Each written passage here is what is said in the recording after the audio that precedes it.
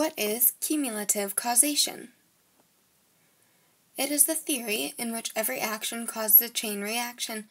An example of a chain reaction would be the bottom card from a house of cards being pulled out from under it, causing all the cards on top to collapse. Now, before we get into detail, we need to know the answer to one question. How was this theory created?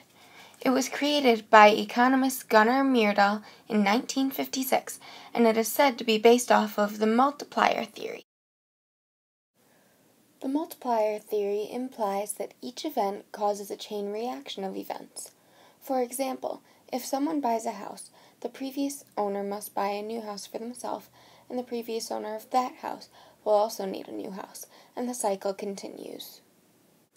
This is most commonly used in terms of money, yet this is not always the case. Causations can be forward or backwards. An example of a forward causation is a new business opening, and then there are more jobs in that area. An example of a backwards causation is a business closing, so then there are less jobs available, and therefore less income for local businesses.